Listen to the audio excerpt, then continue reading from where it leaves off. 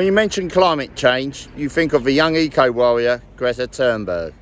But did you know in 1998, Epsom had its own young eco warrior? Mathew Williams was hailed a hero after appearing on London Tonight, proclaiming a High Court victory over development plans in Surrey. And if we go in Epsom, really, you ought to see any green at all in Epsom. So it's good to keep this bit here, because like you've got the woodlands, then you've got this bit people can walk through and that. Today's High Court victory is a legal first. Never before has someone so young led the cry of the wild, and a wildlife it is. Fellow protesters on the eco warpath are his family now. They shift from camp to camp, facing threats from developers all over the country. In Epsom, they're up against the wrath of the local council. We want them to leave that site. They have to leave their site. They have caused damage. They have caused chaos in the area, and there are some very good economic and environmental arguments for the development going ahead. Local residents I spoke to today, however, couldn't fathom what they were. There's 56 blind flats up there for people that are blind and partially sighted. And you walk through this bit of parkland? We walk all through here. It's a nice shortcut to get through to the house, because my friends live in the houses back there, so it's a good shortcut to get through. When they first came here, we'd been behind them all the way. What better life for an 11-year-old boy, now hailed as the country's youngest eco-warrior. But it comes at a cost. Mathew Williams hasn't been to school for 3 years. He can't write and has the reading age of a 4-year-old. Q R S T U. But his mother thinks he's learning more living with the eco-warriors than he would do in school. He learns a lot by being here. He learns by every person that's on site, basically. He's got something to teach him. I just don't like school,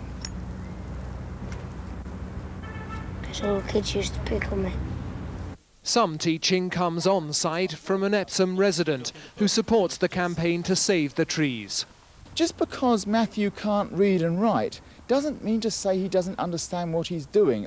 But Mr. Veal is a marketing manager, not a qualified teacher. Mathew is meant to have a council-approved home tutor. The family's lifestyle has made that impossible. But following his high-profile appearance yesterday at the High Court, the authorities have decided to act, saying tonight they'll be asking for an assurance that he will go back to school when the new term starts, and that he is living in an appropriate home environment. The signs, though, are that the family will stay in the trees. He can't cope in a school, so there's no point in being under pressure of doing what he can't do. So the country's youngest eco-warrior may soon be fighting on two fronts, not only to save the trees, but also to keep himself out of school. On the 4th of January 1999, the bulldozers turned up, with bailiffs and 500 police to support. When they got here, there was just 2 eco-warriors left. General Survival and the rest had moved to a new site in Crystal Palace. The 2 that were here, one left peacefully, the other one was arrested for obstruction. After this, work started on building Hope car park and the Town Hall car park that we have here now.